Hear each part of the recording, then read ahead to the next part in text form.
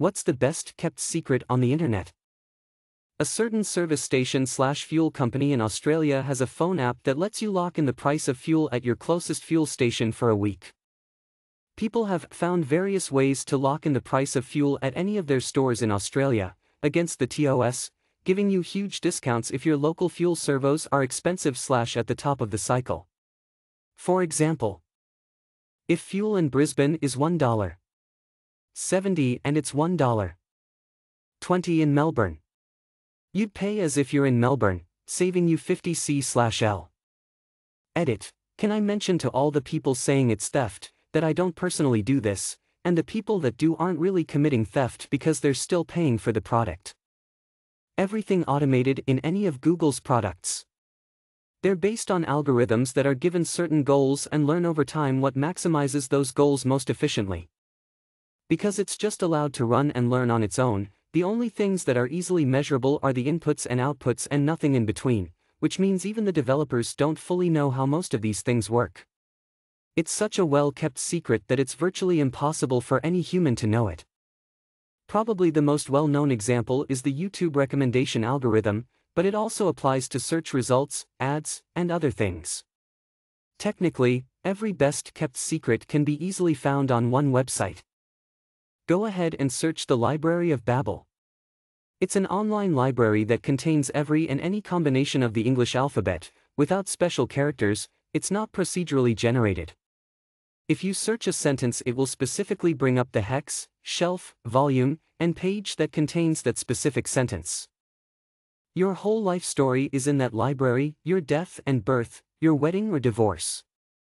All of you have to do is look for it. It's like pi, but with letters. This guy's story, https://www. Reddit.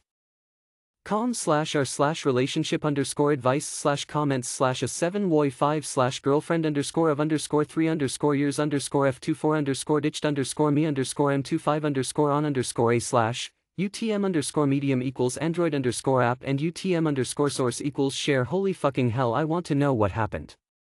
Basically, they have been married for a while. Then on a date out of the blue, she gets a waiter to hand a note to her husband saying "I'm sorry." She disappeared. Then in the middle of the night or the next morning she gets home and goes straight to bed. Then he says he is going to let her rest on Reddit and update later. Fucking hell, never updated. Like, this is the #1 fucked up problem with Reddit. https://sci-hub. org/ publishes free scientific journals such as the Agriculture and Biology Journal of North America. They believe in information in science not being hidden behind paywalls.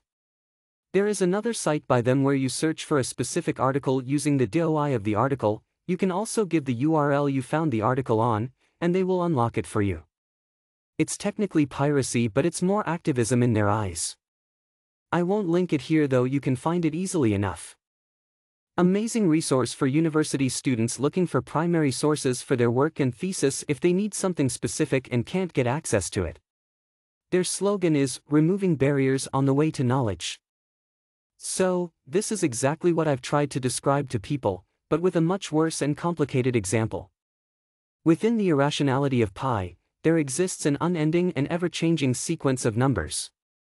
One could posit that if you convert the alphabet into a base 26 system with numbers to match the English alphabet in A equals 1, B equals 2, C equals 3 fashion, then one could assume that every letter, novel, magazine, sentence, etc. can be found within pi, on a long enough timeline, infinity. Then one could say that pi could be the symbol for everything within the universe. Not terribly hidden, but https://sci-hub. TW/ is sticking it to scientific journal industry. Generally speaking, the research we pay for via taxes and written up by scientists is locked up behind paywalls by the journal publishers. They want people to pay to access the results of research we already paid for. Sci-hub install a browser extension that will upload any paper they download from the journal publishers. This creates a free repository of knowledge unencumbered by a third party attempting to monetize it. Not strictly legal, but the only people who are upset by this are publishers that did not pay for research. I'm okay with that. What Cicada 3301 actually is. Back in January 2012, Cicada 3301, a nickname given to an unknown organization, launched their first test. Their tests are puzzles that, once completed, allow access onto the next test. For 2 years after January 4, 2012, on the exact same day, they released more tests. Some of these still haven't been cracked to this day. No one knows what Cicada 3301 is, what they do, or why they do it. The reason for the tests is to recruit intelligent individuals from the general public. As no one has cracked the puzzles, I'm presuming they haven't recruited anyone. That violent revolution is the only way to actually overthrow oppressive regimes. It's a secret in plain sight but forced out of perception based on many sites, including this one's, rules against inciting violence. They aren't bad rules, they prevent liability for the website. But due to these rules, no one talks about the real solution.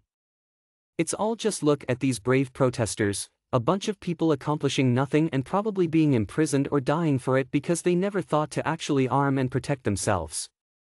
The violence before Morocco's independence. Relatives even tell me that it led to 500,000 people dead. I've been told that it's the reason my grandmother didn't get to go to school, yet I find very little on the internet about it. My father says that it's because France and the Alawite dynasty covered up their crimes well. I have no idea if my relatives are exaggerating or if it's truly one of the best cover-ups of the 20th century. In that case, it is our equivalent of the Tiananmen Square massacre.